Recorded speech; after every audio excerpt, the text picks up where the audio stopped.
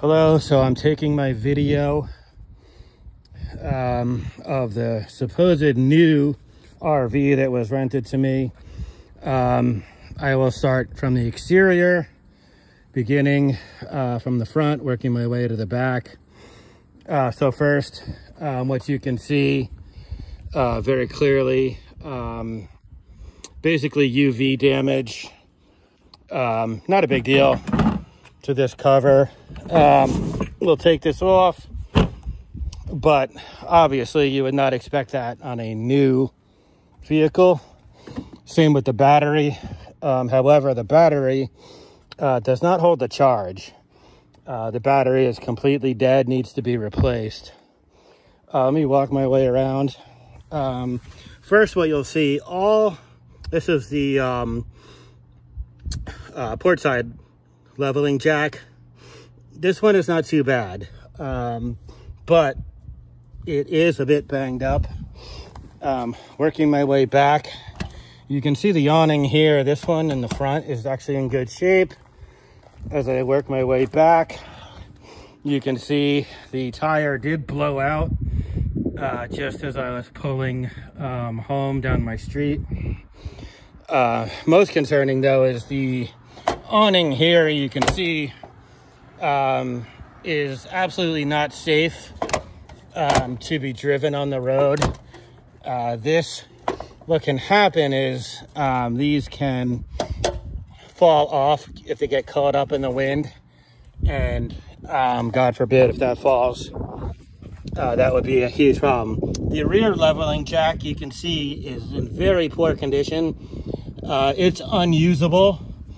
I tried to lower it.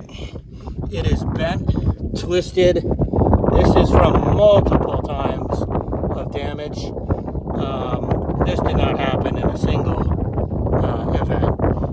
So this one is not able to level the trailer properly. Moving my way to the back of the trailer. Looks pretty good.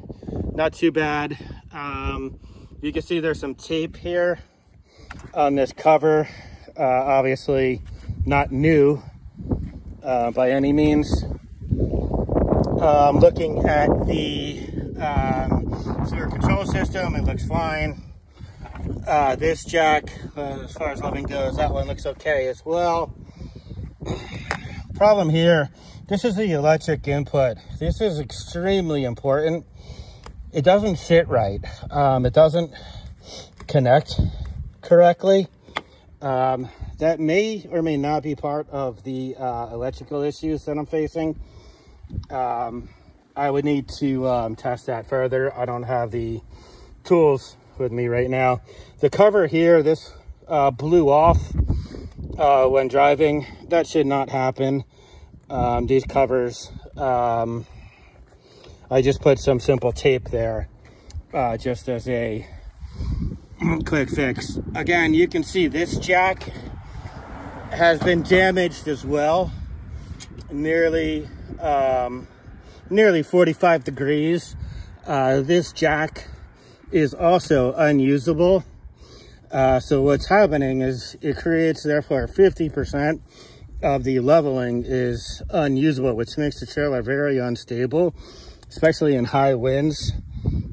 So you can see there exactly what has happened. Let's move to the inside of the trailer. So first, the door did not work. I fixed that myself. I am actually very handy. The door wasn't set right, so I had some free time. I set that right, so it's actually working perfectly now. But moving in, first, the control system. I was unable to drain the tanks, of course, because of the tire blowout. My plan was to drive to a dump station, empty the tanks, and then return the vehicle. Obviously, that is no longer possible. You can see there's a massive stain or some sort of damage there. Again, not new. You would not expect that in a new vehicle. The stairs are also significantly scuffed. As I work my way toward the back of the vehicle, looking at the kitchen, you can see that there's some sort of glue. I don't know what it is, some sort of adhesive that's stuck. I've not been able to get that out. Moving back toward the rear of the vehicle, you can see some scratches here and there. The doors are scratched. Not a huge deal. What is concerning though is the shower was completely unusable. So I was not able to have air conditioning because the generator did not work. The battery did not hold the charge, nor was I able to have any sort of shower. The louver seems to be okay. Honestly, I didn't use it much. There's some sort of light in here. This doesn't work. You can see completely broken.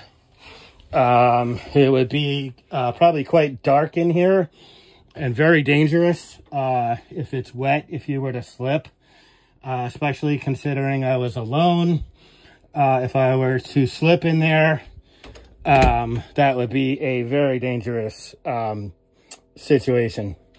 Second, what you'll see is the screens are all damaged. They are all bent and do not hold their position.